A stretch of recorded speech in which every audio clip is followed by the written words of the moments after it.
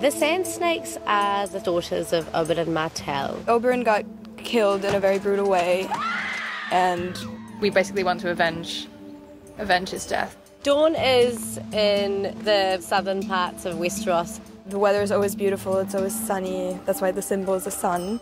The people are a little bit more free and they're free lovers. They're also incredible warriors. We just all have really different weapons. I wield a spear. I use the whip. And Tyene has double daggers. They never fight as individuals, they fight together and love to fight. Out of the three of us, I am the better fighter, but I already know what they're gonna say.